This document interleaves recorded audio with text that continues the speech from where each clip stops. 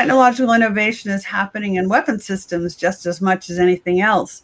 And so the miniaturization of weapons and their cost is coming down.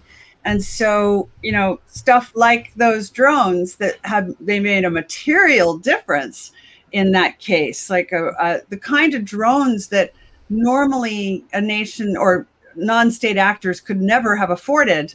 And now they're reasonably within reach. You can afford them and you can use them, and they're accurate and they work. So that's a permanent trend in the world economy. Weapon systems are always becoming smaller and more capable and less expensive. So it's very hard to, that never reverses.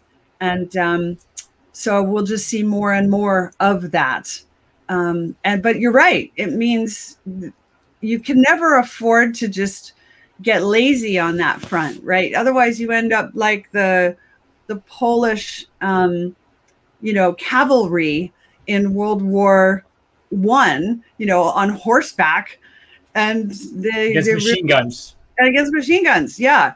This is a permanent state of affairs that you have to keep innovating in order to maintain balance of power. And heaven forbid anybody actually has to use these sorts of weapons. And that's one really super interesting question, especially for this audience on the podcast, is, you know, how we all feel about robots in warfare. And is it a good thing if you have robots fighting robots and you get the humans out of the way? Or is it a bad thing if you start deferring to robotics to make autonomous weapons? Autonomous weapons, yeah. This is a really deep philosophical question that every one of us faces now, and most people have no idea how to answer it, but it's coming at us quickly. Yeah, and you're doing quite a bit of venture investing and research in the robotic space. Do you have any opinions on that might help to help people who haven't given it a lot of thought or don't have a lot of knowledge in the space to come to their own conclusions on that? Yeah. So I would say we are going to see the robots being used much more in the conduct of warfare and, as you say, hot proxy conflicts. The question is, do you empower an autonomous system to have a go at a human? Or do you empower an autonomous system to have a go at another autonomous system? And they're two very different things. I don't know. How do you differentiate between the humans on your side and the humans on their side? Yeah, also. Well, or civilians versus, military. Yeah. And that's already been a problem, right? The friendly fire has been an issue in every single war.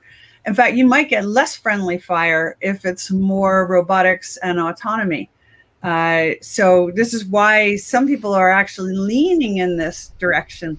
But it's literally a historic moment, because also the capacity of robotics to engage in autonomous decision making is increasing exponentially every day.